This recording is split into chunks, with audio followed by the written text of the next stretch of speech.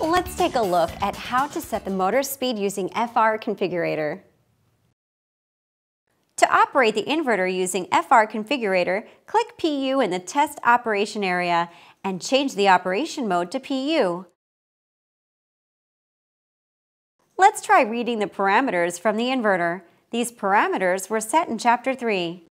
Click the parameter list on the toolbar. Click Batch Read.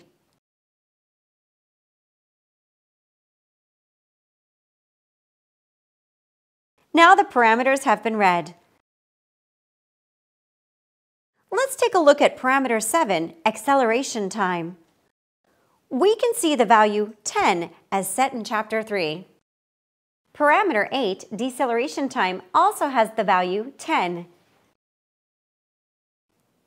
Next, we're going to set the motor speed limit. Change the upper speed limit to 100 Hz and the lower speed limit to 20 Hz.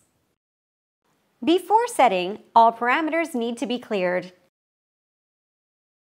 Click All Clear at the upper left of the parameter list.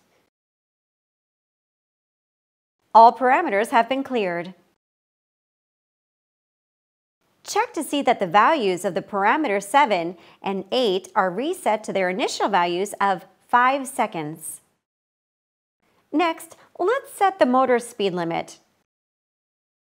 Change the parameter 1, upper limit frequency, to 100 Hz and parameter 2, lower limit frequency, to 20 Hz. Click Batch Write to enter the new settings. Let's test with these settings. The motor starts rotating at the speed set in the lower limit frequency. Turn the M dial to increase the frequency. The frequency does not exceed 100 Hz, which is the upper limit frequency.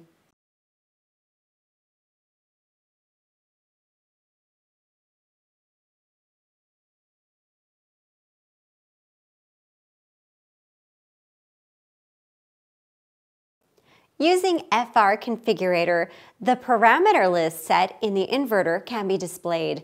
FR Configurator also allows us to set multiple inverters.